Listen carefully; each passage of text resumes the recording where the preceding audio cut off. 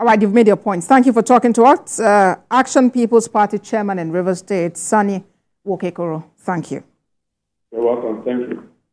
Now to Taraba State, where the spokesperson of the police command has confirmed the identities of 6 persons killed by bandits along the Benue-Wukari road in the state earlier today.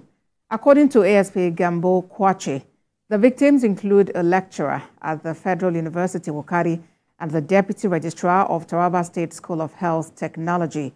Another was a secondary school principal, Samuel Mbapuun, who was said to have been transferred from a secondary school in Takum to another secondary school in Wukari Local Government. And he was reportedly on his way to report to the new school he was posted to when the incident happened. Reports indicate that the lecturer from the Federal University Wukari was returning to Wukari after spending some time with his family over the weekend. And speaking on the incident, Chairman of Takum Local Government Area of Taraba, John Alimadi, said a commercial vehicle conveying passengers from Takum to Wukari was attacked along the Benue-Takum community by militants. From Takum to Shenshenji to that place, the road is very rough. They have to slow down.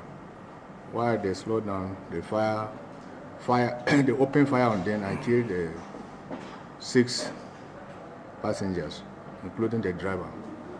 So it was what happened this morning. I've instructed the security men to go and carry the corpse and then see what they can do to go after these hoodlums.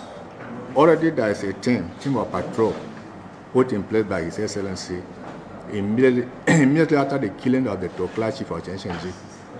The patrol team were preparing to move into their various routes of patrol.